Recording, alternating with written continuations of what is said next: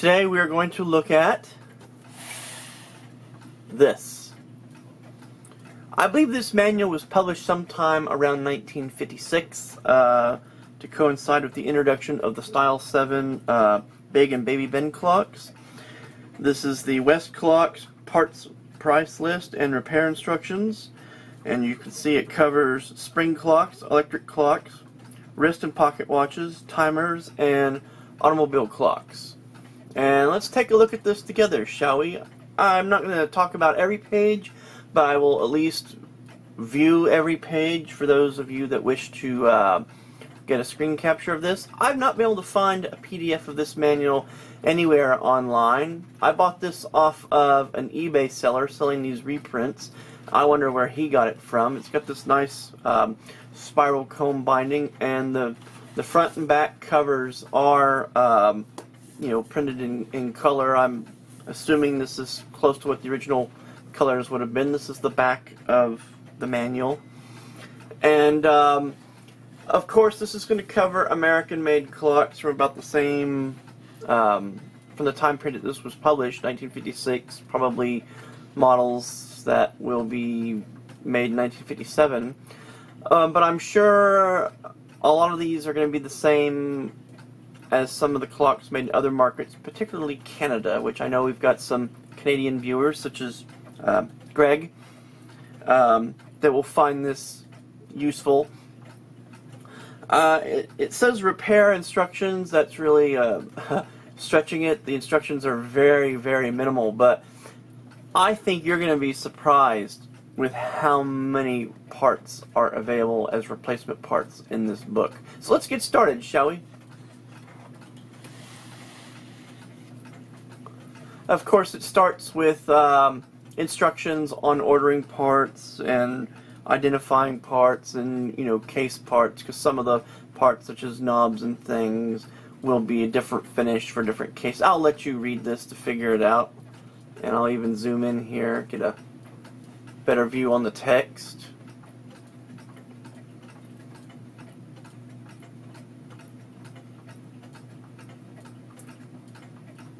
You can do some screen captures, of course, to read this at your leisure.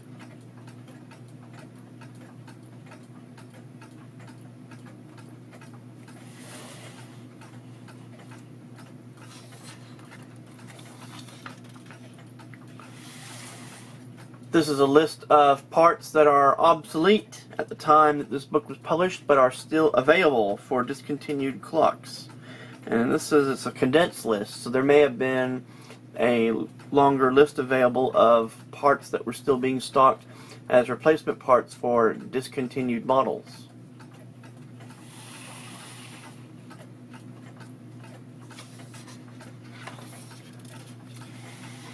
Okay, and we start out with the Style 7 Big Ben, and of course this is the early version of the Style 7 Big Ben with the numbers arranged radially on the dial. And some interesting things to point out. I've never seen a movement with some of the features that this movement has. They're very, very minor. Let's go over them, shall we?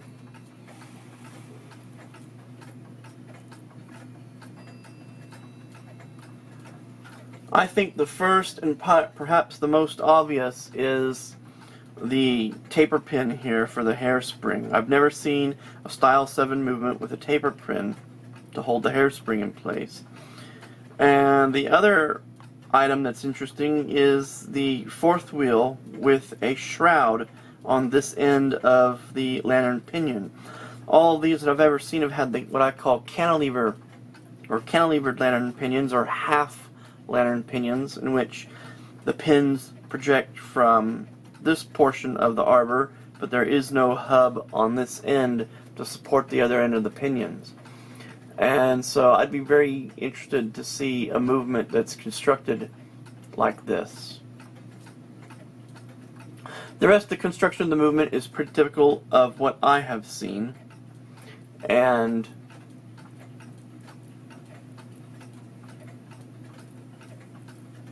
kind of look over the rest of this here. All these parts are numbered supposedly in the sequence with which you assemble or you reverse the order to disassemble the movement.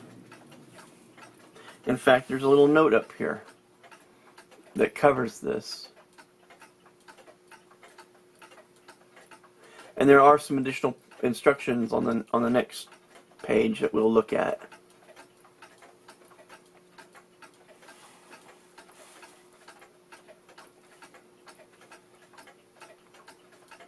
There you go. Get yourself a good screen capture of that. And there's the parts list for this clock. I won't really discuss this in any detail. Let's go on to the repair instructions. This is repair instructions for the Model 75 and 75A. This would be the Style 7 Big Ben. And I think the most important thing to note is where it discusses how to get the mainspring unwound, holding the stopworks back to prevent the stopworks from engaging, and then letting the alarm continuously ring until the spring is wound down. Of course, what you will find is you will have to, as the spring gets unwound, have to help it a little bit to keep ringing the alarm until it is fully unwound. And then you can take out the screws that holds the alarm bridge on, and then pull the spring barrel assembly out. Not too difficult. Of course, here is the Style 7 Baby Ben. This is the first style, of course, the 2-key version. And get a good screenshot of that.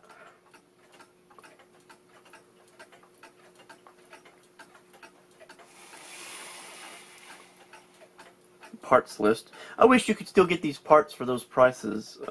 A dozen.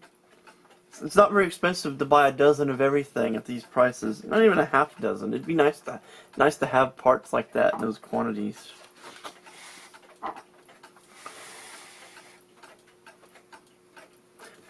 Instructions for repair mostly talks about how to set the hands in the right spots, and I'm going to go over the rest of this pretty quick, basically just pausing for each page so you can see it. This manual is worth its weight in gold, I think, just for the illustrations. It's the Clock of Tomorrow. If you've never had one, I've never had one. There's a nice illustration of the movement and how to take it apart. This was sort of the prototype. Clock of Tomorrow was sort of the prototype for the Style 7 Big Ben.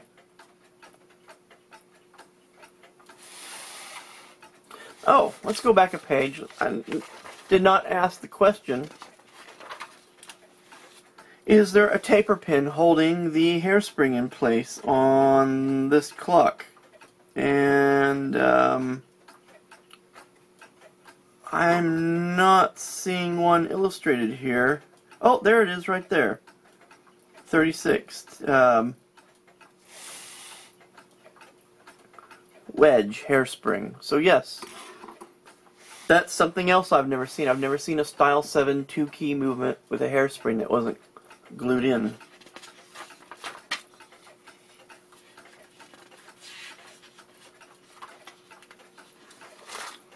Anyway, Clock of Tomorrow parts list. Repair instructions for the Clock of Tomorrow. The travel alarm.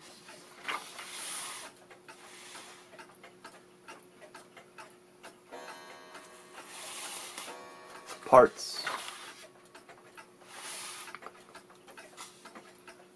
This is the mini travel alarm, I guess, the Travette.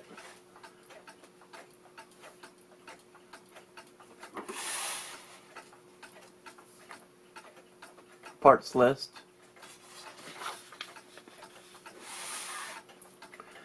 No repair instructions for those, though, just a little logo here. This is the mascot and LaSalle.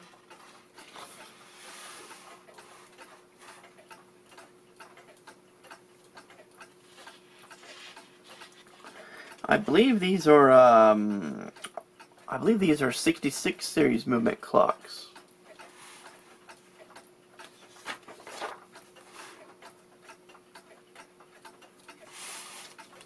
Oh, yeah, I want to see that.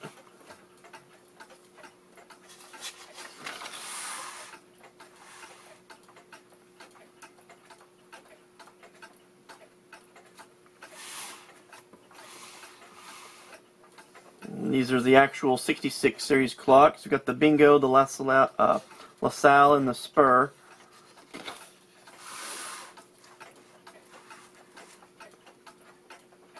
And this is actually a Series 66 movement. What was this? This seems to be some sort of a compact two-spring movement. Must be based a miniaturized version of the 66 movement. Not sure. I've never seen one of these movements before.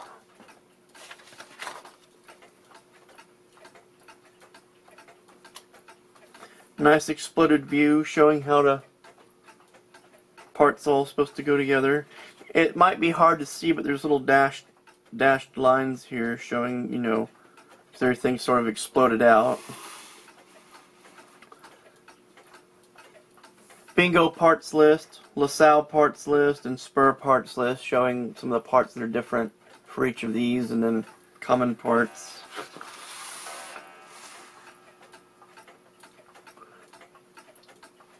Repair instructions. Talks about, you know, loosening off screws and springing the plates, and I've never really attempted to replace a mainspring or anything using these methods. It seems kind of like it might cause damage. Might be not as good an idea as it sounds. I'll let you read that and you decide whether that's useful information or not. It's interesting. It's sort of showing you the shortcuts that they were recommending to take to make repairs that generally clockmakers would not do. If the spring was broken, they would go ahead and take the movement entirely apart and not just loosen a couple screws and try to spring the plates far enough to work the old spring out, or, you know, those kind of things. Okay. Pocket Ben, Model 7Q, and Scotty, Model 6G. Some nice exploded views of these.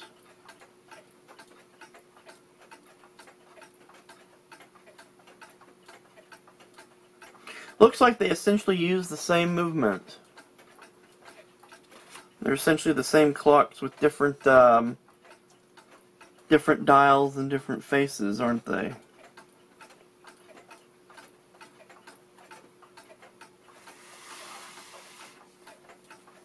Parts lists.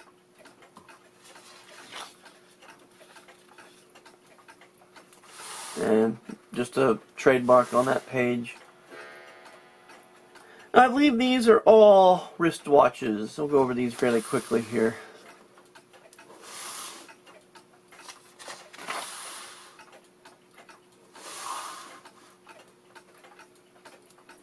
Wristband. Wristwatch version of the Pocket Band.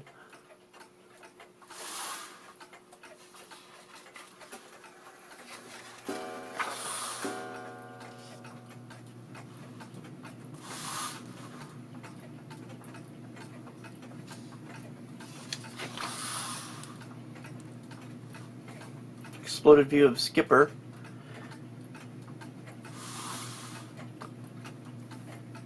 Skipper and lapel watch.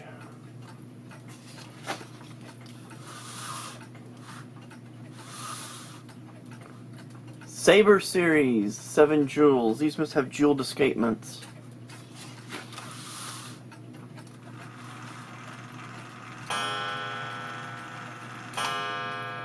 And looking at the pictures, I think they do. This looks like a regular jeweled pallet fork with the pallet jewels and club tooth escapement.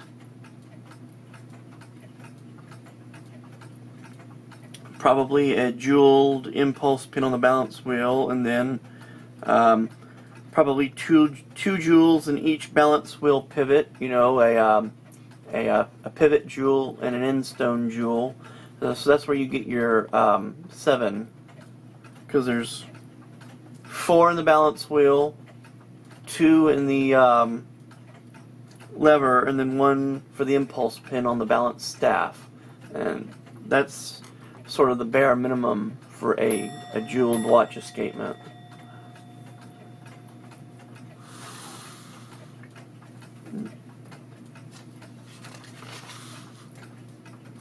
Alright, now we're getting into the electric clocks. This is the Moonbeam electric, which is a very interesting clock. I had one, but it was extremely worn out, and so I ended up selling it instead of trying to repair it. These have a night light inside that will flash on and off. There's the bulb. And it's worth pointing out, you know, obviously some of these parts right here, like this unit right here, is not meant to be disassembled any further than that. So that would be considered a unit that's serviced as an assembly.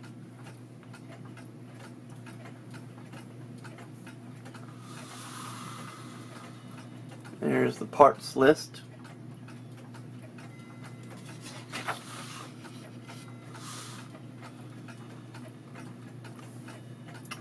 Sheridan, Byron, and Pittsfield electric models.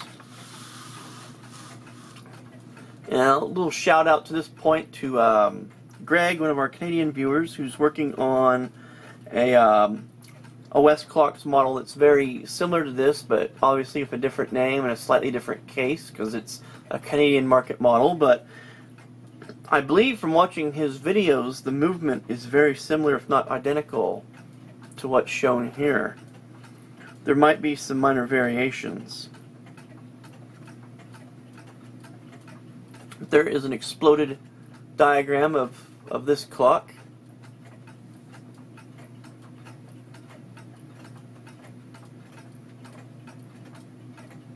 Zoom in there to make it a little bit easier to see what's going on here.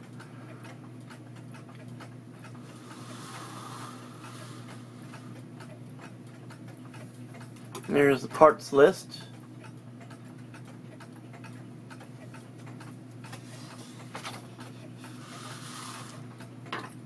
And obviously these are parts for the other models in different cases that might have a few different parts.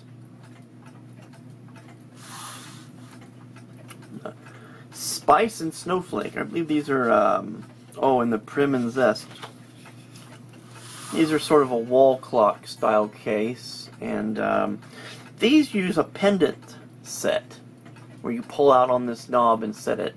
And it's worth noting that there's a part number here referring to this back plate, which obviously has the setting crown and pendant, and that's all considered one part, that's one assembly that from a service standpoint.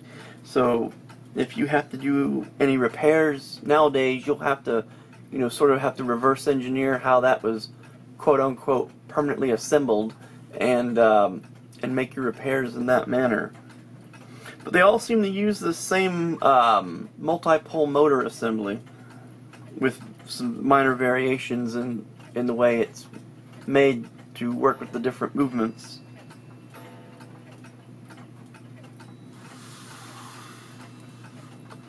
And the parts list for this model.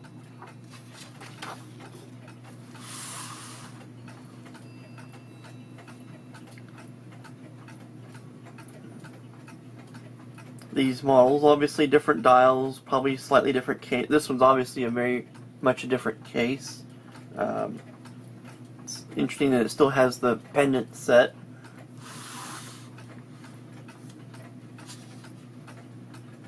Big Ben Electric, Piper, Fortune Dash, and Town Crier. Of course, this is the Style 7 Big Ben Electric exploded view.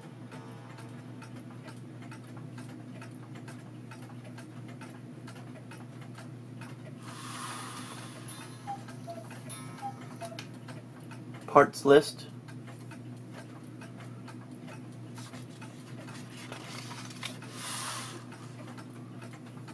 And these different models, obviously the same movement in different cases.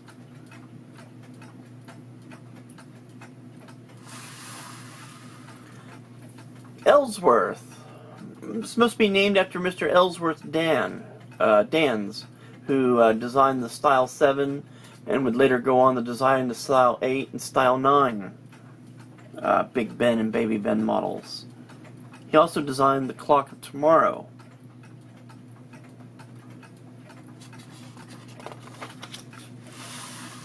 And it's kind of unfortunate his name was put on such a cheap-looking little bedside clock.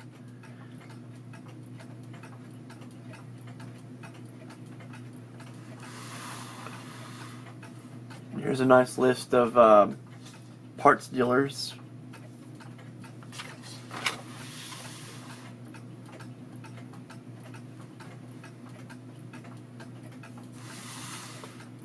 Monitor commercial wall clock.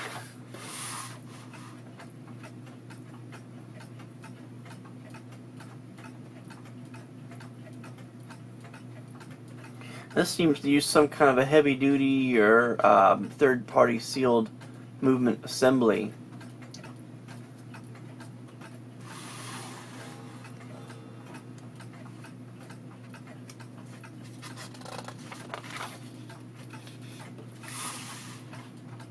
Westclox service stations, gotta know that. Okay, in addition to their own products, Westclox made timing devices for other companies. Here's a RCA timer that may have been used on a RCA alarm clock or other similar product, clock radio probably.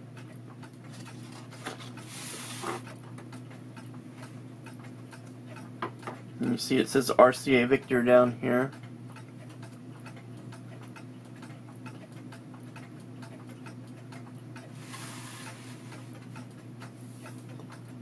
Parts list.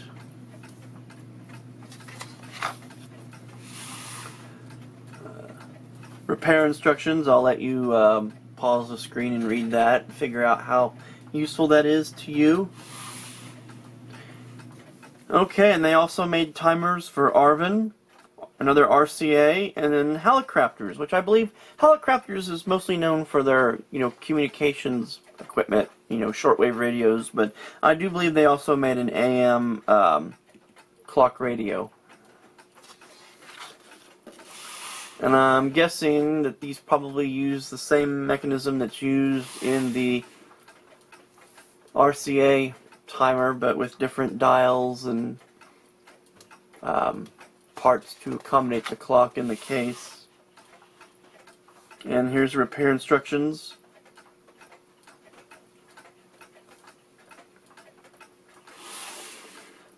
(1957) Cadillac electric models. And so the 1957 models would have probably come out in August of 1956, and this information may have been, that might date when this was made, when this book was printed. It was very common for Westclox to make clocks for cars.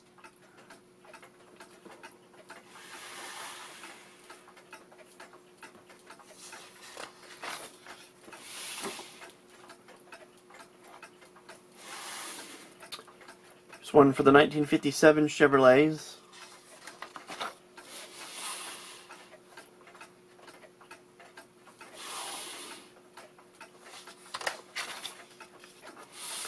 And it looks like the automobile clocks had their own service stations. And we see they made clocks for Ford.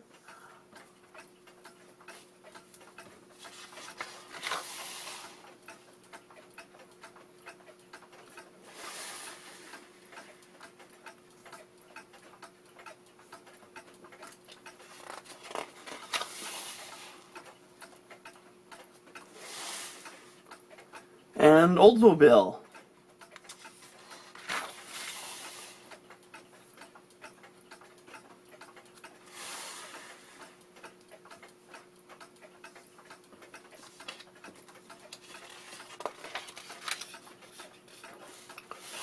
And then this is a section on how the automatic regulation adjustment works on an automobile clock.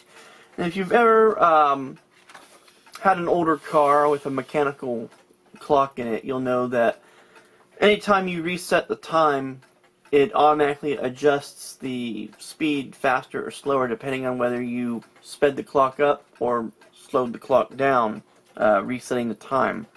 And so this discusses all of that, and this might be useful information to you if you do this kind of restoration work, and I'll leave this in the video for you to look at.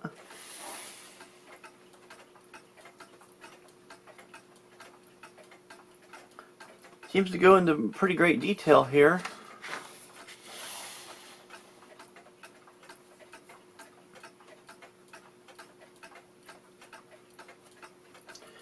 And this is the inside back cover. Pride in Workmanship.